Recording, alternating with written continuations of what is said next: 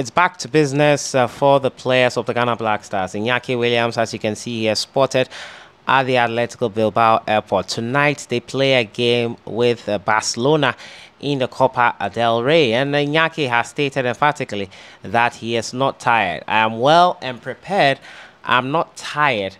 We are going to win against Barcelona, which is an important thing. This is what he said after arriving for his Spanish club side, Athletic Bilbao. Tonight they play a game as Barcelona, and Inaki is back with them. After the Black Stars elimination was confirmed just yesterday, he is back with his club side. And talking about the Black Stars elimination being confirmed, one man who stood tall during the tough times for Ghana in the Afcon 2023, Alexander Djiku, has reacted to the team being eliminated once again from the group stages of the competition. 2 years ago, he was part of the team. Unfortunately, he's part of the team once again that have suffered this dramatic loss in being eliminated from the group stages. He has reacted to it. We'll have a look at it. We're also going to talk about Thomas Partey, who has given birth to his first child. Some bit of good news on the front of the Ghana Black Stars as Partey welcomes his first child. Then we'll look at the friendly the Ghana Black Stars are slated to play with the Argentine national team. The latest we have on it. And we'll look at IBRAHIM OSMAN, a Right to Dream graduate who is courting the attention of West Ham United here. We'll look at all that today, but as usual, don't forget to subscribe if you have not.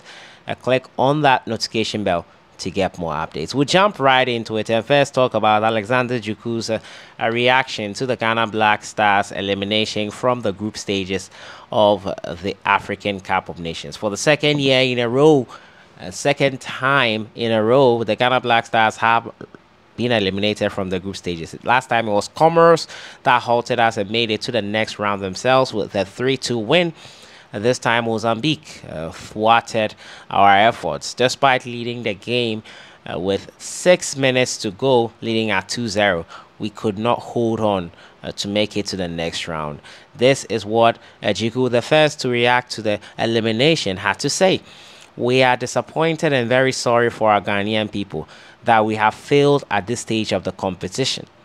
But if you only knew how grateful we are to have been supported by you, our Ghanaian fans. Words will certainly not be enough to erase the disillusionment. He is right about that.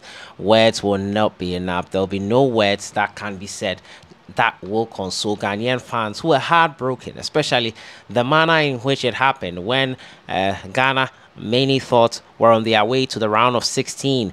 Heartbreak from Cameroon was over, only for us to capitulate in such a manner versus Mozambique. Thank you, Alexander Djiku. You did your best. You put your life on the line, literally. Unfortunately, it was not enough, as we all failed, and you and the boys failed to get us over the line. It was unfortunate, a combination of coaching mistakes, substitution mistakes, and all that that led us to this point. And unfortunate news that it had to happen this way. But great response and great message there from Alexander Djiku, who many are touting to be the next Black Stars captain. Let's not jump the gun. Let's not rush anyone into such positions in a national team. I think he's okay where he is, and he's influencing things as and when he feels like it. And he's doing the right things wherever he is, whatever position he has with the national team. And talking about the African Cup of Nations, Ivorian manager Jean-Louis Gasset has resigned. Yes, the Elephants can still qualify for the round of 16, but their coach has left the helm as the head coach of the team. In the scenario that they do qualify, MS Faye will step in as the interim for the rest of the tournament. And Tom Seinfeld, Gambia, has also resigned from his position as the head coach of Gambia. More resignations happening. Ghana's coach has been sacked. As Ivorian coach has left his post. Gambian coach has left his post. Algerian manager has also left his post. So a lot of fallouts from the Afcon elimination of countries at this point. And on to my next story, which is about the Ghana versus Argentina friendly, which is set to be played in March. As it stands now, the plan for the Argentine national team is to play 2 friendlies in March. They'll play in China with China on the 18th of March. Then Ghana, they will play next in who has welcomed his first child, a daughter.